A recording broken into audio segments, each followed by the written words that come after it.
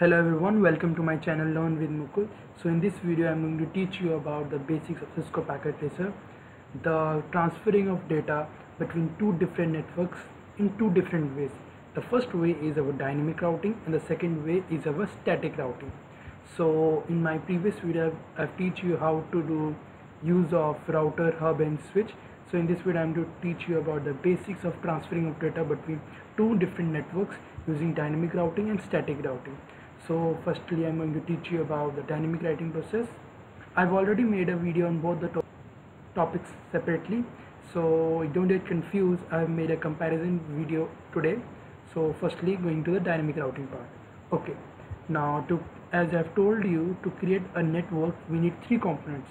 First is a node. Node can be a laptop, desktop, PC, etc. and one switch and router. So we will create here. So in dynamic routing we need two networks, so there will be two PCs, two switch and two routers. So we will do this. Control PC and two switches. The switches that I have told you to select here is 295024. Control and select, so that you don't need to keep on going and selecting the switch again and again. The router that I have told you to select here is PT router. Control PT router. Now look, the components has been established. Now we have to give the IPv4 addresses and the cabling part. Now first of all go to this PC, desktop, IP configuration, IPv4 address. Now give a particular unique name to this PC2, which is an IP address. So I'm giving it as 192.168.10.1 and press enter, because it is a class C address, because it is ranging from 192 to 223. So the subnet mask will be 3 times 255.0. Press enter. Now write a default gateway, so that this whole network I'm writing here, this is my network 1 and this is my network. So you don't get confused. This is my network 1 and this is my network 2. Now look, the IP address you are going to provide here, which is the default gateway, will be unique, because this default gateway will be the whole unique name of this whole network 1. So I'm giving it a name as 192.168.10.10. Remember, when you are writing an IP address to a particular PC and a default gateway to the whole network, the first three numbers, look, this should be same as the IPv4 address PCs, and only the last digits will only change. Okay, now close this. Remember the default gateway we have provided to the network 1. Close this. Now come back to this PC3 of network 2, desktop IP configuration. Now give an IP for address. I'm giving it as 192.168.20.1. Press enter. Now default gateway, I'm providing a different default gateway because this is a whole different network. So I'm giving it as 192.168.20.20, because the first three digits should be same to make a PC part of that network. Now close this. Now as we have given the IP addresses to both the pieces of different network, now we have to do the cabling part, which is the connection. Now select this copper straight through wire. Control select. Now connect this PC2 to the switch. A switch has 24 Ethernet ports, so you can select any Ethernet port you want. Now go to this PC3, switch 3. Now switch router to switch. Remember to which Ethernet port you are connecting to a router. Fast Ethernet 0x0. Similar do with the different network of.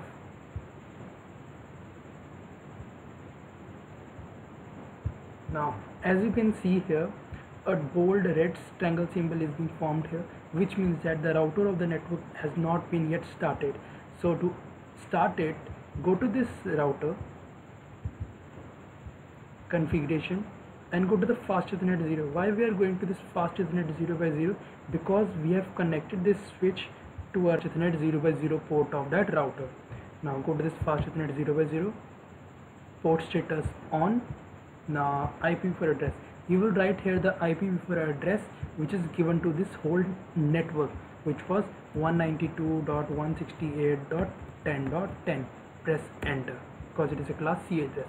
Do this similar step to the next network, port status on, IPv4 address. Now this network 2 has a different default gateway which was 192.168.20.20. press enter, close this. Now remember, when you are connecting two whole different networks, you have to use a serial DCE cable. Remember, serial DCE cable with this symbol. Okay, now look, remember, now you will take here serial 2x0 port to connect to another router with a serial 2O cable. Okay, now close this. Now see here, this cable is not yet started also, so to enable it, go to router 2, serial 20. Now we have to give a particular unique IP address to this cable as well. So port status on, IPv4 address, so I am giving it as 10.0.0.1. press enter because it is a class A address which is ranging from 0 to 127. Remember, IPv4 address is 10.0.0.1. close this. Now go to router 3, serial 2. Why we are going to serial 2 only? Because I've connected this router to this router using this serial 2 port only. If there were more than 2 networks, so there will be a different concept. I have taught you in that previous video of dynamic routing, so please do watch that. Port status on of this router 3.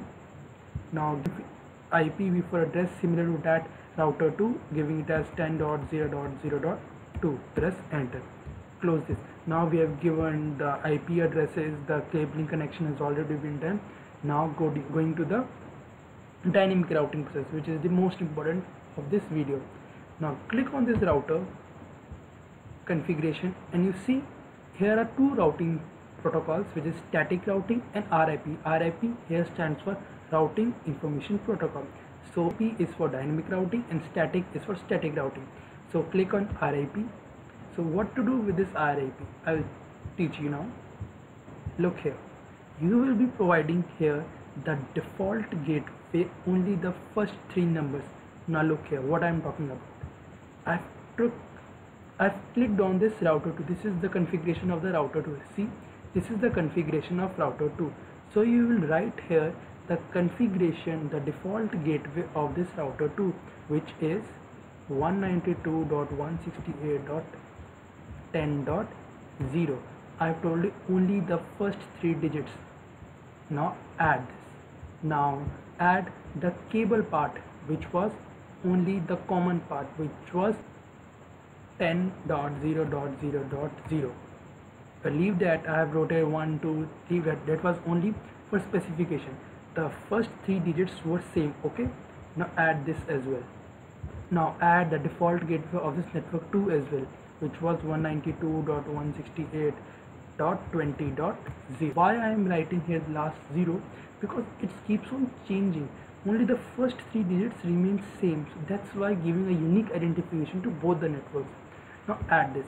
Do these 3 steps similar to the router 3 of network 2. Going to configuration, RIP, and doing similar steps. 192.168.10.0. add this 10.0.0.0. add. Now 192.168.20.0. now add, close this. Now how to transfer the data from one network to another network? So click on this simulation, show all none, edit filters. Now click on this ICMP and DNS. Here ICMP stands for Internet Control Message Protocol and DNS stands for Domain Name System. Close this. Now send the message. I want to send the message from this PC2 to PC3. You will see here the status is in progress now. So play this. You will see here the message is being transferred automatically. This is how dynamic routing works here.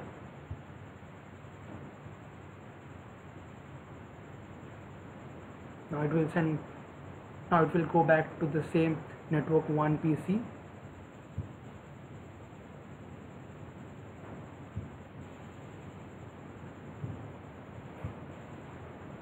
So this is how dynamic routing works in Cisco Packet Tracer. Now delete this scenario. Now taught you how to do dynamic routing. Now coming back to the static routing. Now the similar steps as done to dynamic routing, we will follow that. Only a small change will come here. Instead of going to the RIP, we will go to the static part. Now I will do this step similarly in a fast mode.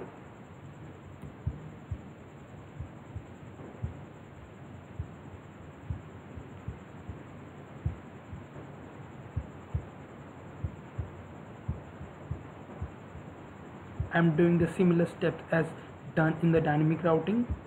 Only the change that will come here, instead of going to the RIP, we will go to the static. Do this. This is PC4 desktop IP configuration. Giving it as 192.168.30.1. Press enter. Giving a default gateway 192.168.30.30. Close this.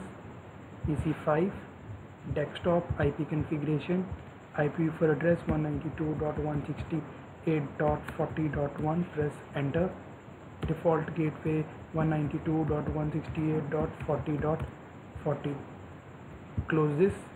Now do the connection part. Control copper straight through. PC4 fast Ethernet 0, connect to the switch. Remember, we are connecting a switch to the router with the fast Ethernet 0x0 port. If there are more than 2 networks, you will do this concept with the fast Ethernet 1x0 as well.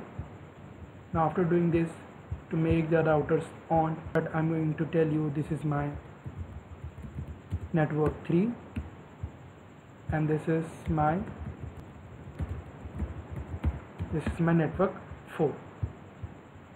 This is my network 3 and this is my network 4. Now to make this router on, we will go to this configuration, fast Ethernet 0x0 port on.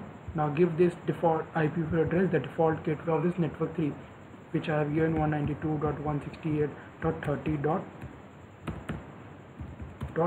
Press enter. Close this. Go to this router 5 configuration, fast Ethernet 0x0 on. Give the default gateway of network 4, which was 192.168.40.40. Press enter. Close this. Now press Ctrl DC cable to connect two routers, serial 2 to serial 2 of router 5. Now to make this routing cable on, we will go to the router, because we have connected this router serial 2 port to the serial 2 port of this router 5. Now go to this router 4, serial 2. Make sure we are doing this in this router 4 only, which is the network 3. Port status on. Give the same IP address. I am giving it as 10.0.0.1. Press enter. Close. Router 5, serial 2. If there are more than 2 different networks, we will use the different concept that I have taught you in my previous video, static routing. So please watch that. 10.0.10.0.0.2. Press enter. Now close this. Now go to this router 4. Now remember, now we are doing the static routing. Basically the only change that we have done in the dynamic and static is this only, the routing. If we are going to this RIP, it is dynamic routing, and if we are going to the static, it is static routing. The rest all the steps are similar. Okay, now this is static routing, so we will click on static. Now what to do in this static? Now look here. Remember, this is router 4 of network 3. This is router 4, the router 4 of network 3. Now what we need to write here? The network. Look, this router 4 needs to transfer the data to which network? Which is network 4 having a different default gig. default gateway. So you will write here the default gateway of this network 4. So I'm going to write here the default gateway of this, transfer the data to this router 5, to the static routing basically. So what you need to do, look here, we have clicked on this router 4, which is the part of network 3. So you will write here the network, the default gateway of that network which we need to transfer the data to. So we need to transfer the data to this network 4. So you will write the network default gateway of this network 4, which is 192.168.40.0. Why I'm writing here at last 0? Because only the first 3 numbers comes in this routing protocols. Okay, now the mask is 255.255.255.0 because it is a class C address. It's ranging from 192 to 223 because the first digits comes in the range of class C. The hope here is only single hope, which is 10.0.0.0. Add it. See, it has done the path has been established in the router 4. Now do this similar step to this router 5 of network 4. Static network, you will write here, look, now we have come to the router 5. So you will, in router 5 going to static, in router 5 going to the static, you will write here the network, the default gateway of this network 3, because if I want to send the message from this PC5 to PC4, so this router 4 default gateway you have to known by the router of this network 4. So write the default gateway of this router 4, which is 192.168.30.0. The mask here is 255.255.255.0, and the hope here is similar hope, which is 10.0.0.4. Now add this. We have done this. Now we have done the static routing, so close this. Now we will do the simulation. We have selected here only is DNS and ICMP, which is okay. Now we will transfer the data.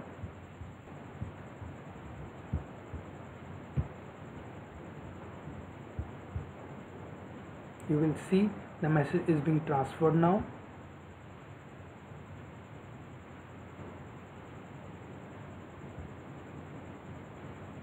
If it doesn't work in the first go, delete this scenario and again go to the video and do this similar step. It happens sometimes in Cisco packet tracer application. All the processes are right, but sometimes it doesn't work. So delete this scenario. If there's a red wrong symbol comes here, so go to again to the PDU and do the similar step, which is selecting PC4, PC5 and same message part. So this is how we do static routing in Cisco packet tracer. Now I'm going to run both the dynamic routing and static routing PDU at the same time.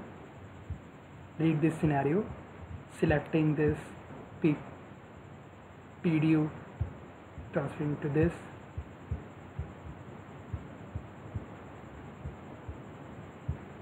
running both dynamic routing and static routing at the same time.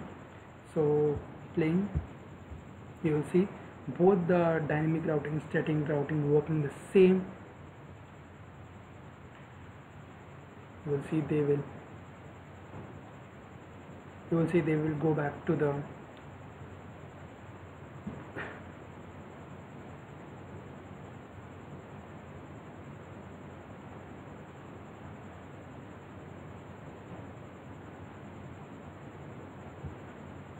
you can see now they will go back to the same PC from where it has come.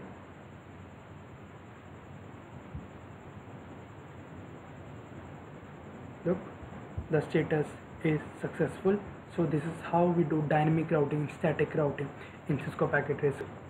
I hope you like it. If did, then please subscribe to my channel Learn with Mukul, and do comment to my videos what things that I need to improve, and meet you next time. Thank you.